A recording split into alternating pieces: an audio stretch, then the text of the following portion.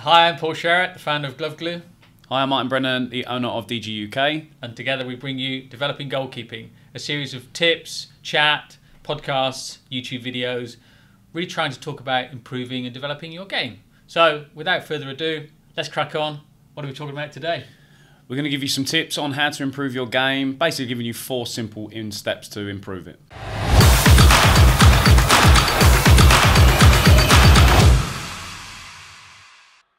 So we're talking about the mental side. I guess the first place to start is sort of before the game. What do I do? When does it start? Does it start the night before? Does it start in the dressing room? Does it start on the drive? Does it start in the warm-up? Where do we sort of start this whole mental approach?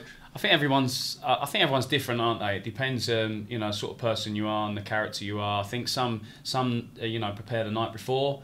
Some won't allow themselves to prepare the night before. They'll want to just chill out and relax. Some will, the minute they wake up, they're on it and they're preparing. Yeah. For me, as long as they're getting mentally prepared and physically prepared as they turn up to the game on match day, that's where I would do it. I wouldn't recommend trying to prepare for too long and trying to get in a mental state for too long. If it's the night before, you're still thinking about, dealing with the kids, getting them to bed, and I think it's really healthy. A trigger point for me would be whether it's a home game, you turning up in your own car. The minute you pull into the ground, right, now we're on it. This is where, we've got to start thinking about the game. But everyone's different. So I'm walking in, I'm switching on, I'm walking in the dressing room. I guess maybe some people have their own routine and have their own kind of way of doing things. You've been in a lot of dressing rooms over the years. You must have seen some interesting stuff, the ways that some keepers kind of get themselves in the zone. Yeah. I've seen some people, I've seen some goalies, walk in, put their headphones in, and that's it. Don't talk to me until we go out for the game. Some of the lads walk round, taking a pee out of each other. Some like pulling lads' trousers down and messing about. It's a feel-good factor. As long as they feel good and they're in their own little zone, that's great. But everyone is different. Probably the most surreal one I've seen and the most effective one, if you like, for the individual was Tom Heaton. We had, when I was on doing the first team at Wycombe, we had him on loan from Man United to Wycombe. We played Oldham away. I think it was Oldham away. And come into the dressing room and he'd walked in. I don't think he had any headphones on, Tom, to be fair. He liked to talk and communicate with people and interact, and anyway, he's gone missing for about 4 or 5 minutes. I can't find him in the dressing room, so I've walked around the showers. He's in the shower, but he's sitting on one of the ice boxes. But he's playing one of them. I think it was either a Nintendo. I think it was a Nintendo DS. Right. I can't say Game Boy because I think Game Boy was just going back way too far. Yeah. And he's not that old, same as me. But yeah, he was playing a Nintendo DS. So I'm thinking, right, what do I do here? Do I join in and play, join up with him with a Sonic Hedgehog that he's playing? Is it a 2-player? I have no idea what's going on. Yeah. So I'm thinking, I've got to ask him. Like, he's really approachable, top guy. So I went, Tom, what are you sort of doing? Just out of interest. And he went, I'm playing like a game that switches on your brain and it starts switching on your eyes and opening up your eyes. And I'm like, this is phenomenal. I've never seen the dressing rooms I've been in. I've seen lads, picking their toenails and like really random stuff. But he was preparing himself. He was preparing for the warm-up. And then he'd go into the warm-up, for the warm-up, to prepare for the game. It was incredible. And is it, it's not visualisation in that context, but is there an element of visualisation coming into the game? Is there a point, I guess certain players would do this, they'll sit and they'll think through how they, what might happen in the game. Is that, or did they do that in the warm up? When does that happen? I think from my experience, I think the older ones will start try and push it aside. Right. And listen, I've been here many times. I know what's coming. I'm either catching it or I'm not. I'm coming for the cross or I'm not. They've been through it loads of times. I think they try and push it aside and leave the mental side for a little bit closer to the match. I think the younger goalies, you can see headphones. There's a trend now, headphones in, zoning out. A lot of sports, actually. Exactly. Yeah. So we're just going to try and, I want to try and zone in now. I don't think there's a right and wrong way.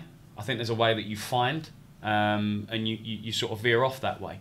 But then, you know, they might, you know, the listeners may know this or not know this, but what normally happens when you turn up at ground, to give the kit people a chance, with kit lady or kit man a chance to set up, they'll send, you know, the manager will send them out onto the pitch, which gives the goalie, for me, an opportunity to go and stand in the goal, both ends, and start getting that feeling of, right, what's around? You know, is the obvious one, right? Is the conditions? Is it stupidly windy?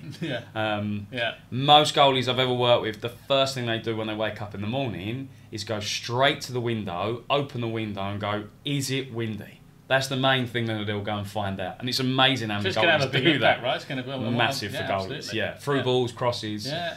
And so once they go out, they'll start getting a feeling of it. But that's my, now I've become obviously we all get older, but now I've come older in the coaching side of it. That's for me an opportunity for the goalie to start visualising what they could potentially be doing in the game. You know, stand in the goal and visualise yourself coming for a cross. Don't have to physically go and do it, but just see yourself coming. Just see your foot patterns going. I think it reminds me. I think back in the day, I think was it David James wasn't that the ultimate Portsmouth visualisation? Yeah. So he was Yeah. without a ball or something. I don't know. Yeah. Tell me the story. I can't. And remember. again, for any you know, if you're a goalkeeping freak, which I love, my whole world's goalkeeping. Yeah. So if you're goalie free or you're a goalie, you kind of should know this story. He played for Portsmouth, came out for the warm up, started his physical preparation, and then started to continue his warm up without the ball. So he's catching it, he's coming for crosses, catching it, pretend. Yeah. So in the warm up, to him, he's like 10 out of 10. I can't do any better. I've caught everything. What a player blind. Yeah. But he's obviously had this thing in his head, and he's gone, right, I've obviously been here so many times. I've played so many games.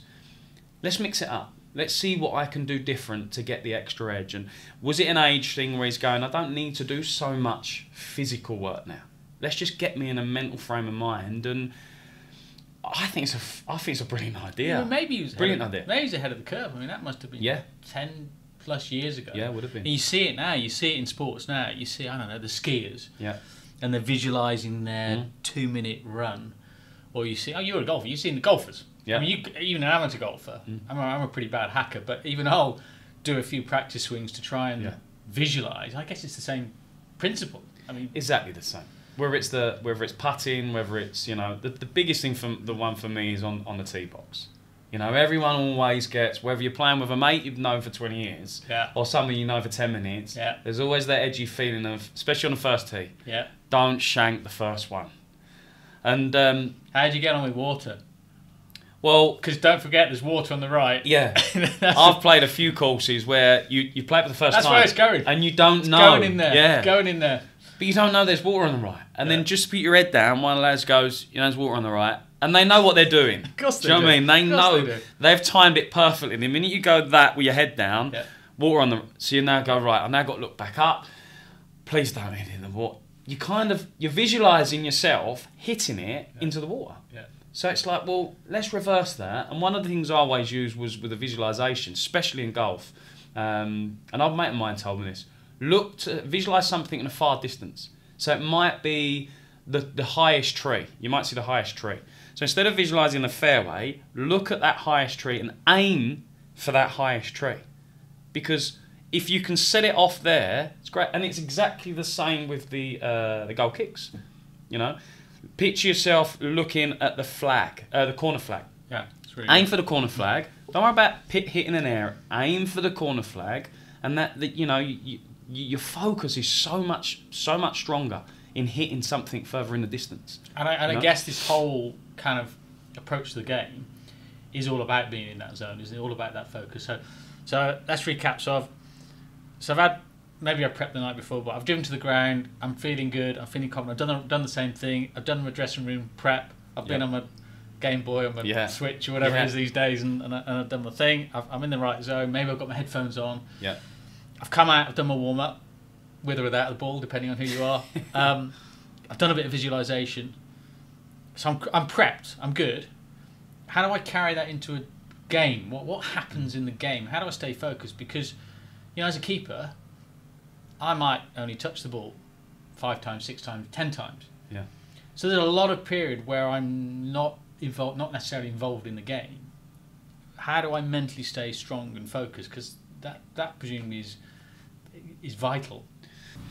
Yeah, so one thing I work on with the young ones is and try to get them to understand this is concentration, and how do you get young, especially young goalies, Really to continue that concentration through the game. Yeah. So for me, the biggest thing I get them to focus on is the communication in games. You know, if you can communicate in games, it keeps you involved in the game.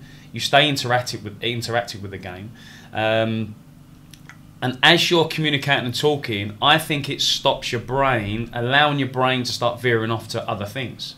You know, so. But as I remember playing in a game when I was younger, and I start thinking about balls at the other end. I start thinking about like a shopping list. Yeah. Like I need to get some stuff for the flat, and I need to.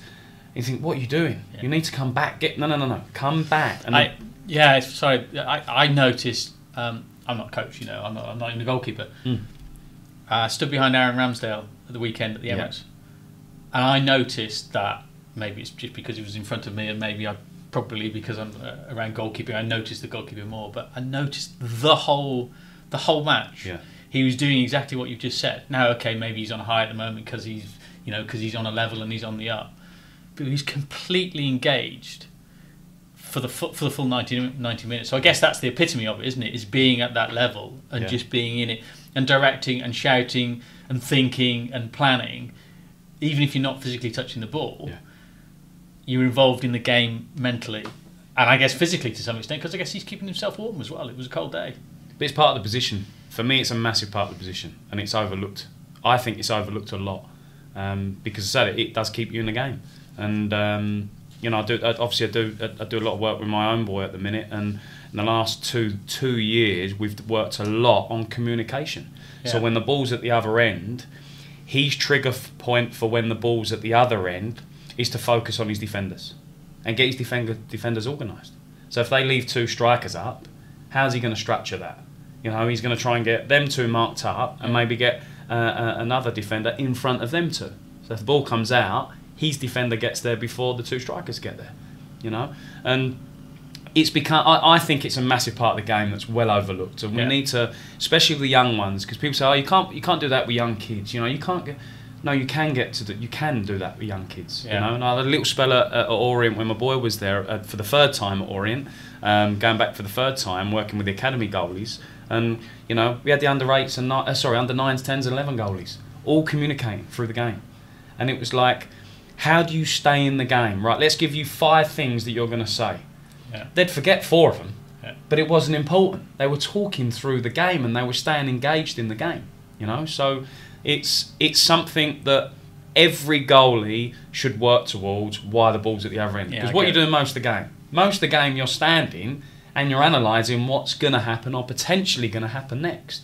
I'd like to look at that actually to see how many minutes you physically as the goalie have got contact with the ball. I'd imagine it's probably less than 6 minutes. I bet even less than that. I bet it's even less than that. Which is crazy. Yeah. But then in training sessions, we're constantly on it and catching. Yeah. But we don't actually do something where we go, right, you're not going to touch the ball for 12 minutes. And then you're going to do something. How do you deal with that? Actually. And obviously that's where the top level goalies get to that level.